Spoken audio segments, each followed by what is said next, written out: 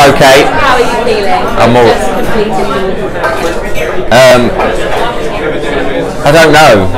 Is probably the best answer to tell you right now, because as much as we've just walked 1,000 miles in 14 weeks, we're going back to reality. I know that we've achieved something by coming here and spreading the word on veteran mental health, and that people need to speak up about what's going on inside their head rather than taking their own lives, because in a nutshell, if they take their own lives, they're going to be affecting everyone else that's around them. And it's kind of like the domino effect. That's how I'd like to say it.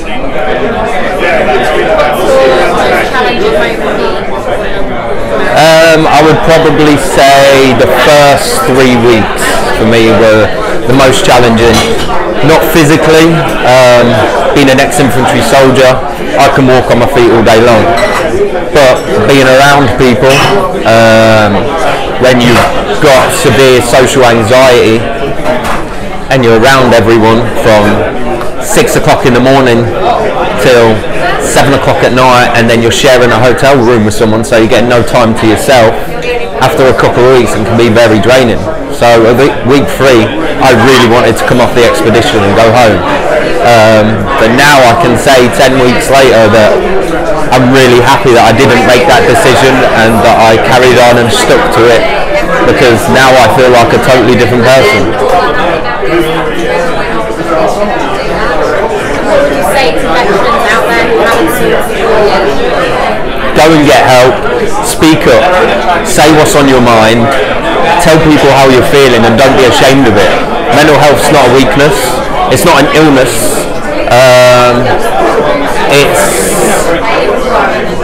it's an issue that everyone will face at some point in their life, and people that stick their nose up to mental health are the people that will have a shock one day when it hits them, and they realise that depression is real, anxiety is real, PTSD is real, social anxiety is real, with a load of other mental health illnesses.